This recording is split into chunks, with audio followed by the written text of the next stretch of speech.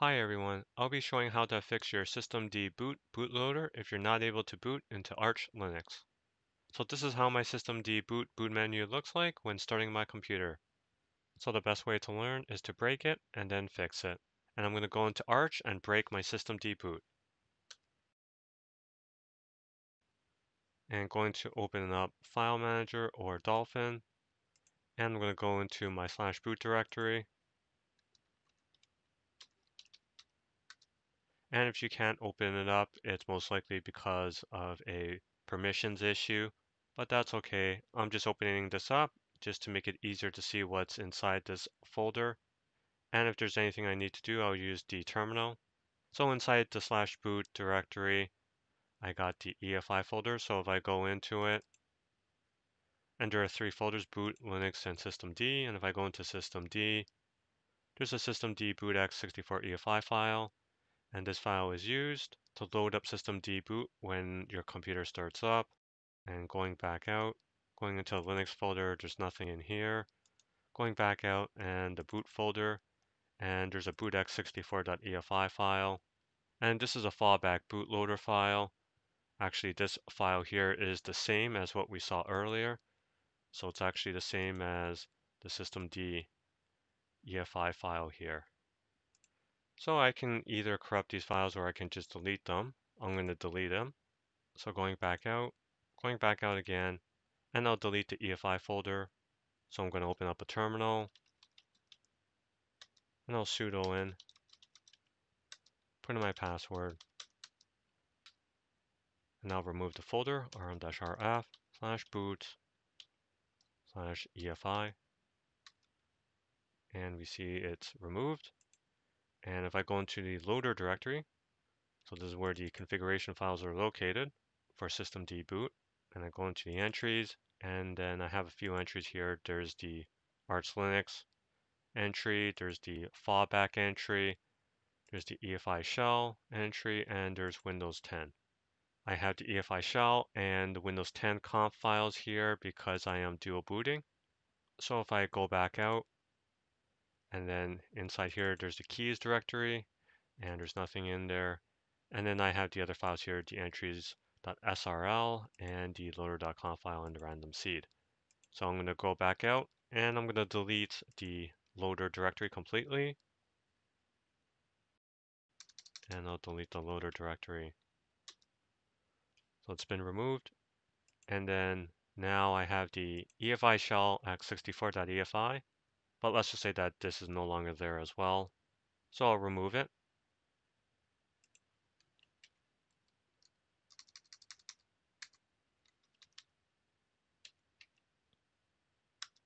And going back, refresh, and it's been removed. And if I restart my computer, it'll go into Windows. And if I check the BIOS, we'll see that before it would show two entries, a Windows bootloader entry and a second entry.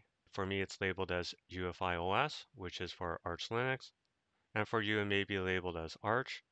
And then after I removed all the files, it would be gone. It would no longer be there. So now I'm going to fix systemd boot, and I'm going to need the installation media. So I'm going to restart my computer and boot the installation media. The installation media has started up, and I'm going to be selecting the first option, Arch Linux install medium. And now I'm in the shell. So I'm going to list my partitions on my drive. So I'm going to do an fdisk-l, and I'm going to search for my disk, which is devsda, 476 gigabytes.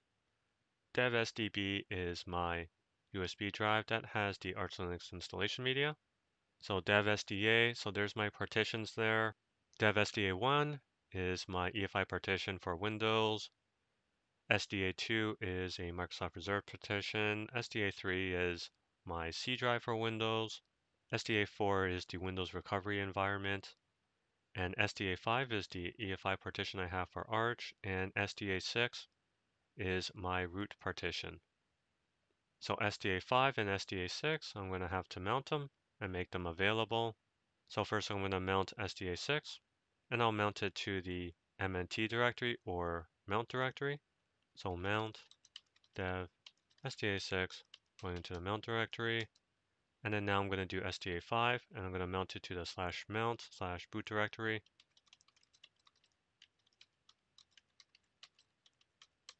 And I'm going to arch chroot into the mount directory. And now I'm going to reinstall systemd boot ctl, and then the path is going to be /boot, and then install. And we see here that it's created and copied everything into the /boot directory. And then at the bottom there it mentions about the mount point /boot, which backs the random seed file is world accessible, which is a security hole, and also as well as the random seed file, which is a security hole. And the reason why is because I'm in the live environment and the way I mounted the /boot directory. So that's the reason why, which is fine as I'm just in the live environment. If I go into the /boot directory, ls-al, and we see the EFI directory and the loader directory is back. And now I'll need to create a loader configuration file for Arch.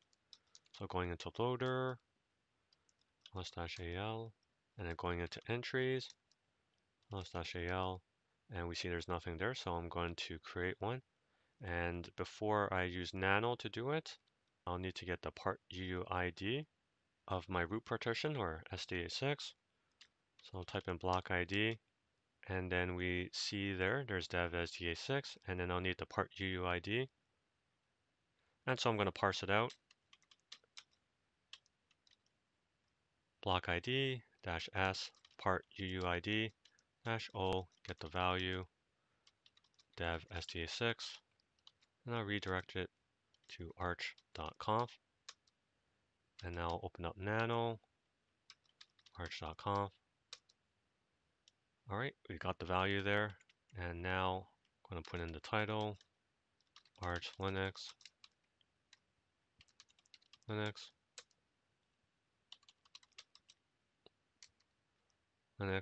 then the file, and then the initial RAM disk,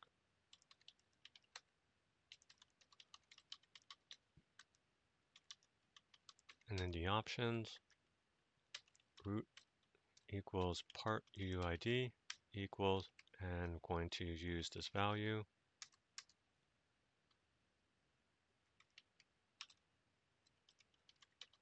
And then zswap enabled equals 0 for me, read write, and then the root file system type, for me it's ext4, and then control X to exit, save yes, and write it to arch.conf, enter.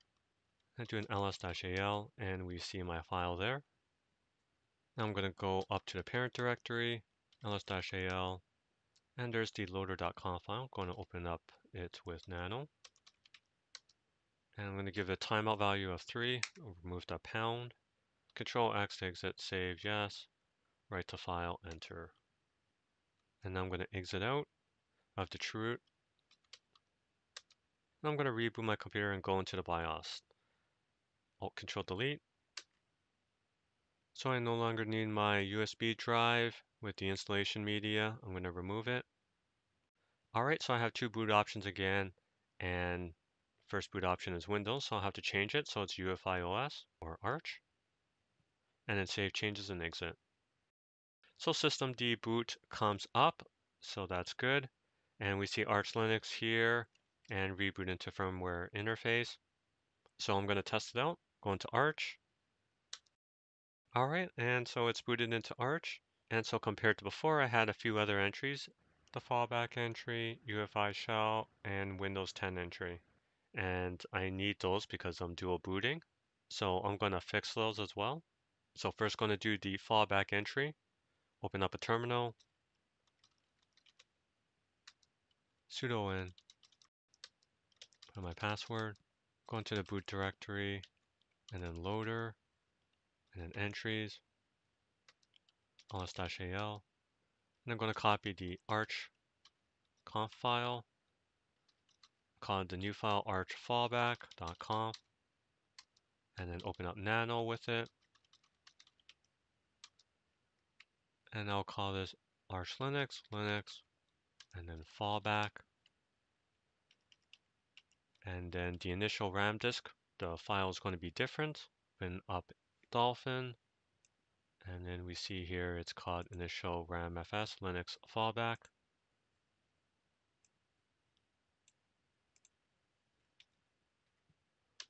Fallback, exit, save, yes. Write the file, enter. ls-al, and we see the file there. And then the next entry that I'll need is the UEFI shell, and I'll need it in order to boot into Windows. So I'm going to assume it's completely removed and have to reinstall it again. So I'm going to use Package Manager, pacman to install it. Pacman-S, EDK2 shell. Proceed with installation, yes. And it's installed. And then now I'm copy the shell EFI file into the boot directory.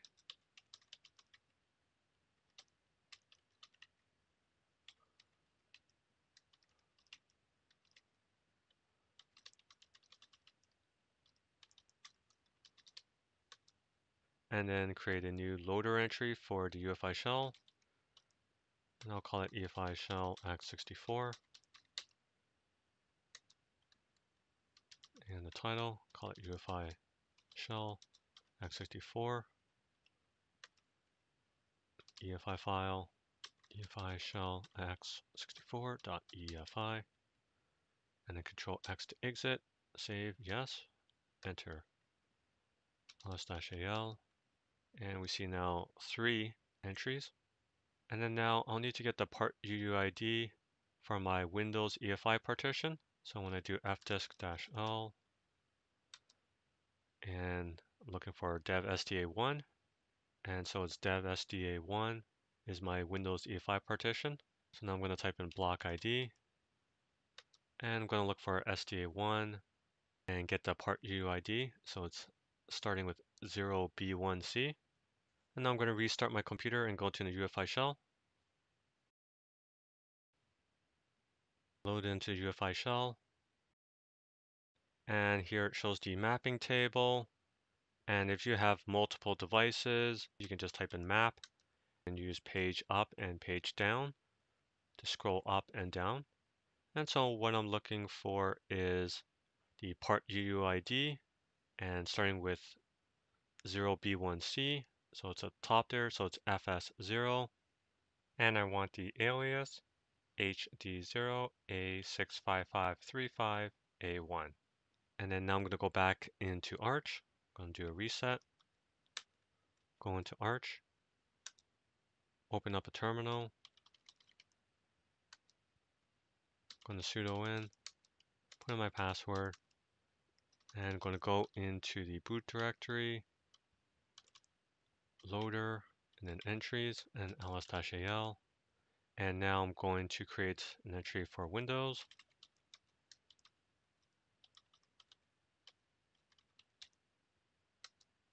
Put in my title. Windows 10. And then EFI. It's going to load up the EFI shell, x64.efi. And the options, no interrupt, no map, no version needs to be shown. And then the alias, which was HD0A65535A1.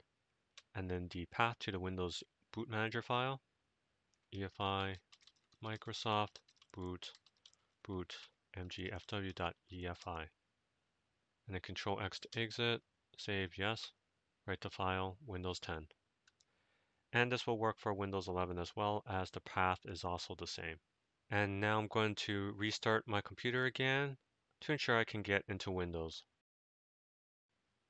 All right, so there's the Windows entry there, and so I'm going to go into it. And it booted into Windows as expected. So that's it. That's how you can fix your system deboot bootloader in Arch Linux. I hope this video was useful, and I thank you for watching. Bye now.